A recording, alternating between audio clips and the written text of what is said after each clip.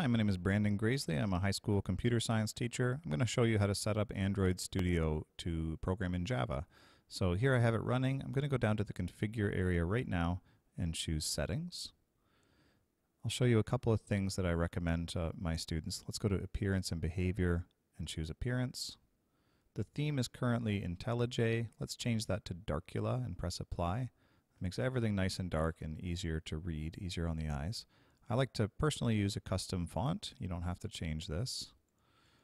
The one I use is Noto Sans Display, and I'm going to increase the size to make it easier for you to see. There's 16 point. That's it for the overall appearance. Under Editor, we have two things to change. General, Auto Import under Java, add unambiguous imports on the fly. That'll save you a little bit of typing. Let's apply that. And further down is Font.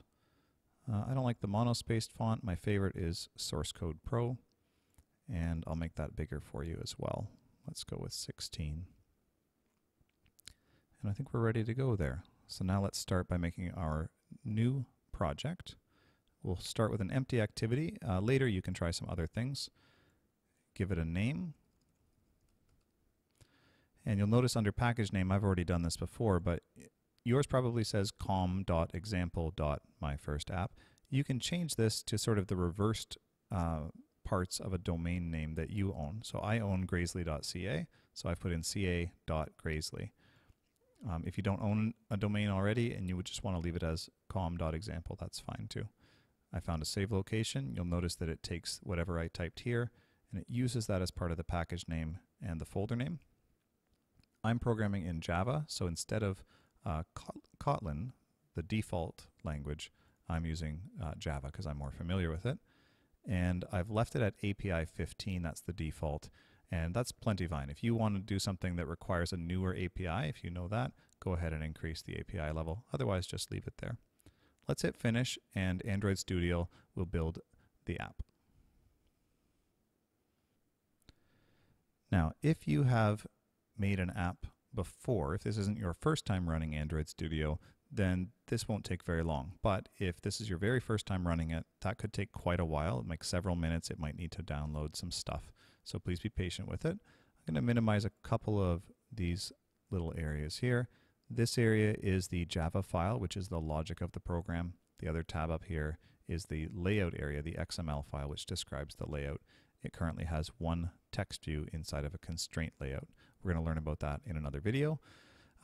We are almost ready to play the app. If I press this play button though, I'll get a little error. No target device found.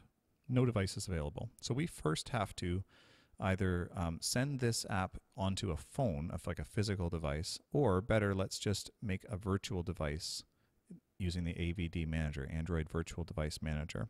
Create a virtual device. We have to basically choose a phone that you want to emulate.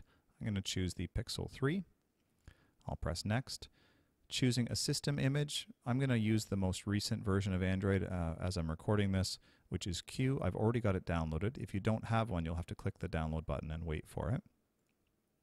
And just hit next and finish. We don't need to change anything else. There's my virtual device. It's only half a gigabyte right now. It will grow very, very quickly when you start using it, so make sure you have some disk space. Now you'll see there it is up in my list. When I press play, it will open the emulator, which takes a little while the first time, and then it will run my app. So let's click that and we'll wait for it. Okay, once the device is up and running, your app will be installed on it, and then it will launch automatically.